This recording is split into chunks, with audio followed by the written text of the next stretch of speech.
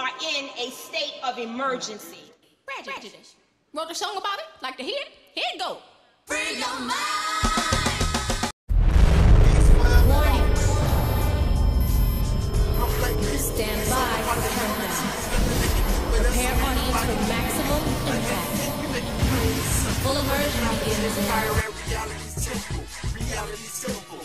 My black people, it's all about the unity. There's nothing they can do with us, so ain't nobody moving me. Like the king, we make it plain and simple. Bringing knowledge and fire at reality's temple.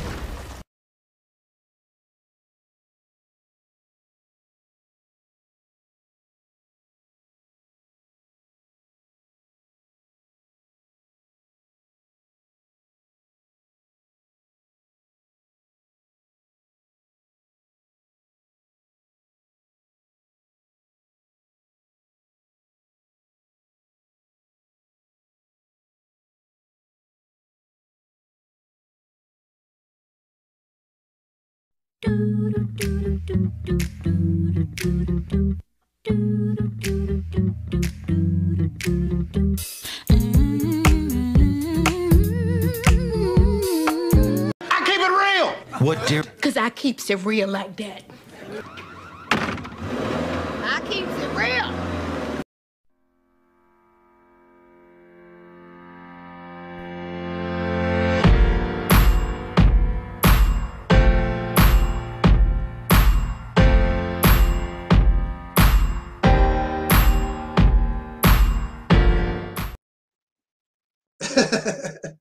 Right.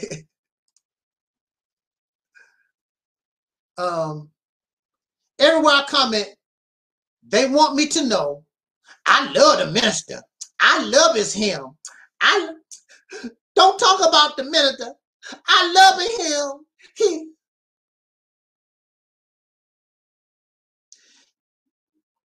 Look,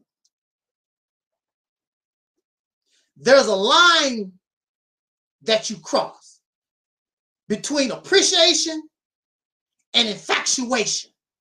I'm gonna say that again. There's a line between appreciation and infatuation. I have appreciation for the talents of my sisters. I do not have an infatuation. This is the only poster that I have. I listen to a little of their music and all that type of stuff, but I don't think about In Vogue and all that. It ain't that serious. I met Terry at a concert. I kissed her hand or whatever. So what? Big deal. Now, for some people, oh, I kissed Terry Ellis, In Vogue. I met Michael Jackson. So what? So, she's nothing but a human being. They're nothing but a human being. They're not better than me. What am I going to be infatuated about? Nothing to be infatuated. So, one of my favorite entertainers, I wish I had an opportunity to meet him, was Soul Brother Michael Jackson. And I listen and dig Michael way more than In Vogue. Michael Jackson is the brother. But if I met Michael, it's just, I appreciate your music. It's not an infatuation. But when it comes to these religious figures, and even some of these entertainers, there's a line that's crossed from appreciation to infatuation. So when they say they love the minister, it's not appreciation. It's fanaticalism. They become fanatics.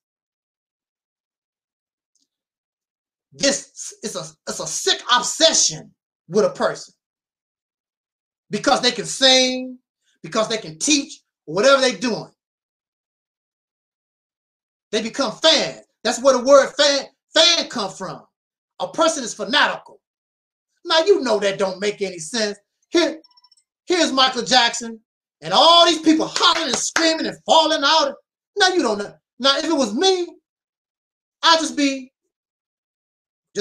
calmly waiting for Michael to talk, or calmly waiting for Michael to sing and clap now and then or whatever, because I'm not fanatical. I can take it or leave it, but a fan cannot take it or leave it. They are obsessed, just like a drug addict, like we talked before. A heroin, crack, meth fiend. They gotta have more.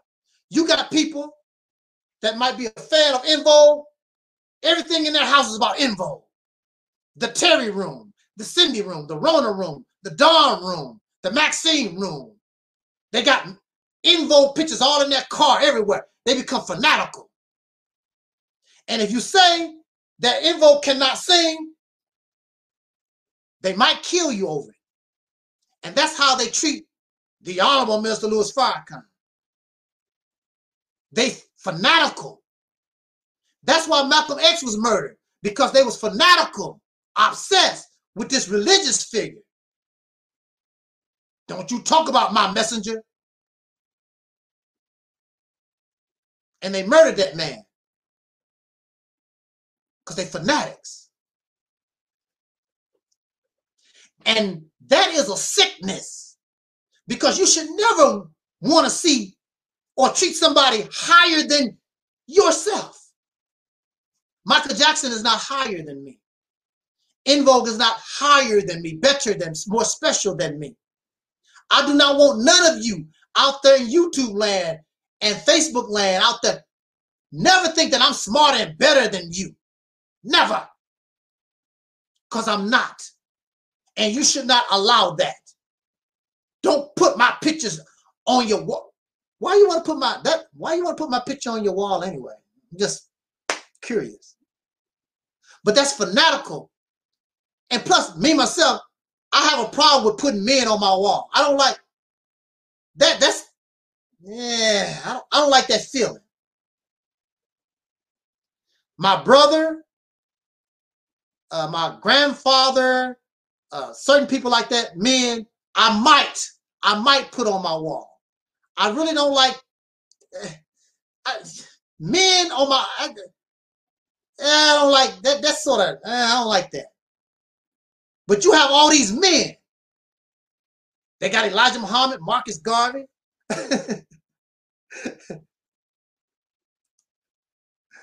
They got all these men.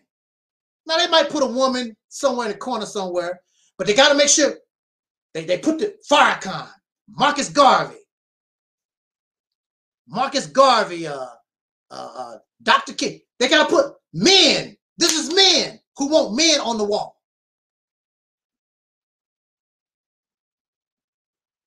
And then they turn around and talk about the LBGQ community or whatever, the gay community, whatever. What you think you're doing? And when you see them, they always talking, it's about men. It's always about men. I got to have her around me somewhere. I can't do it. I never like being around men like that. It bothers me. You're a cool brother. I like you. You know, we get along, whatever. And then some of these brothers, I like you and everything. I don't want to talk to you for hours and hours. Now, if we have not talked for a long time, yeah, an hour. I might give you an hour, but I don't like talking to men like that. I can't do that. I feel funny. I don't like talking to men like that. I don't like your voice. Yeah, you don't do nothing for me. You know, say what you got to say and hang up. Thanks, brother. Let's keep up the fight. What we going to do tomorrow? Now, if we're talking about taking control of the state of Mississippi, I would talk for 24 hours to men. What's the plan, brother? How we going to do this? What you ready to do something? What we going to do? But the only thing you want to do, brother, how you feeling today? What you doing today? I'm fine. What you want? Come to the live stream. Come to the live stream and talk. I don't want to talk to men for hours and hours. And a lot of these brothers, I tell them up front. And any of these brothers who have talked to me, they will tell you, I told them up front. I don't talk to men like that. I just don't. I don't do that. It's not me. Now, if you doing something, I'll talk to you for 24 hours. If you want to take control of the state of Mississippi and you really want to do something, but you want to talk about how's the weather in St. Louis? What? Is there, do you have a Popeye's chicken in your area? Are you lonely or something? I don't talk to men like that. I talk to men like that if we taking care of business. I don't want to talk about the weather. I don't want to talk about my shoe size and all that type of stuff. I don't talk to brothers like that. You cool, nice conversation. I'm glad you support the channel. I'm glad you donated to the fundraiser, whatever. I don't talk to men like that. I just don't. Men take care of business. That's what I want to do. I want to take care of business. You're not telling me something that can take care of this business, the Mississippi campaign. What are we talking about? Going to Disneyland to see Mickey Mouse or something? I don't want to talk to you about that. Your voice is hard. I do not want to I don't talk to men like that. I just don't. Nothing personal. I just don't, never have. I don't do that.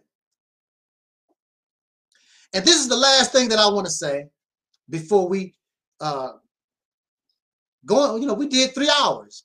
Wow.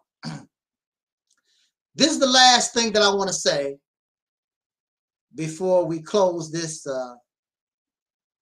program out.